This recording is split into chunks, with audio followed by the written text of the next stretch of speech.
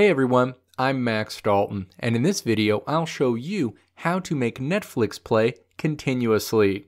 Nothing can be more relaxing than finding a great show or movie series on Netflix and then binge watching it. Netflix makes it even easier to zone out by offering an autoplay feature that lets you make Netflix play continuously. However, if someone has turned this feature off, you'll have to dig out your remote to play the next show or movie manually.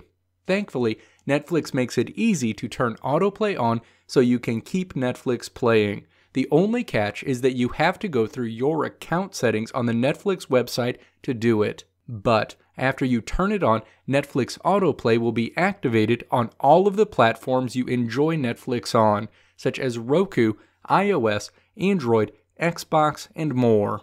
Now let's walk through the steps to turn Netflix continuous play back on.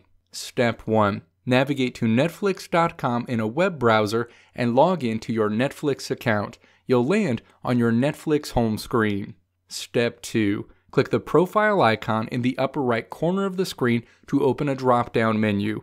Click Account in the drop-down menu that appears. Your Netflix account screen will be displayed. Step 3. Move down the screen to the My Profile section, and then select Playback Settings in the My Profile section.